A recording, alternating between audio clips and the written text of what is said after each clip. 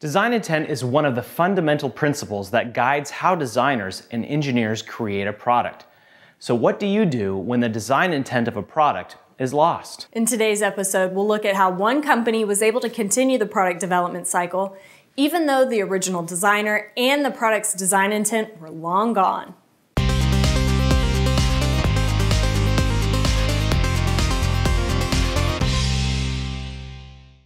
In the world of parametric design, design intent means building intelligence into your model by creating relationships and constraints between features and geometry.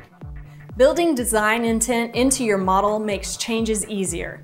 Take, for example, this bolt.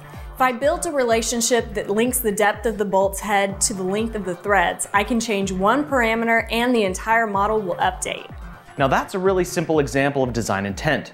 And when models become more complex, these relationships become key when it comes time to reconfigure a part. But what happens when an older design needs to be reconfigured? What if the original designer left your company and the part's design intent is lost? Let's take a look. Here at our company, the boss has decided to go back through our catalog to update parts that don't fit our customer's product any longer.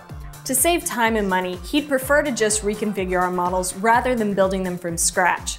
The problem is none of the designers who built these parts are around. Because all of the relationships and constraints that were built into those parts, Allison wasn't sure we'd be able to take the reconfigure route. That is, until I showed her what new CAD systems can do with old imported models. Alright, so how am I going to remodel this hub? Now that you have the model open, just click on the outermost cut pattern. Let's define it by using the pattern recognition tool. Give ourselves the option to edit the pattern, then enter the new number of instances and their spacing. Okay, so I don't have to know the way the features and constraints were built up. 6 instances at 60 degrees. Click OK, and there you have it. We were able to ignore the older constraints built into the model while still recognizing and editing the pattern. So on to the next part. On this part, we're going to need to move the whole feature. You're in luck. This edit is going to be straightforward.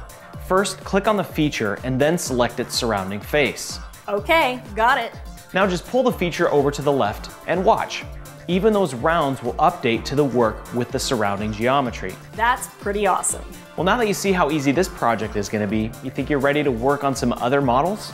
Sure, that shouldn't be too hard. Good, then I'll see you after lunch. So it's pretty clear that although design intent is an important part of parametric modeling, it no longer has to be a stumbling block for designers looking to reconfigure older parts. With new flexible modeling tools, engineers can use feature and pattern recognition to edit a part without worrying about it crashing because of previously built relationships and constraints. Thanks to PTC Inc. for sponsoring this episode. To learn more about flexible modeling, visit ptc.com/solutions/design agility. And thanks for watching this episode of the Product Design Show. Please give it a like on Facebook, subscribe on YouTube, or give us a rating on iTunes.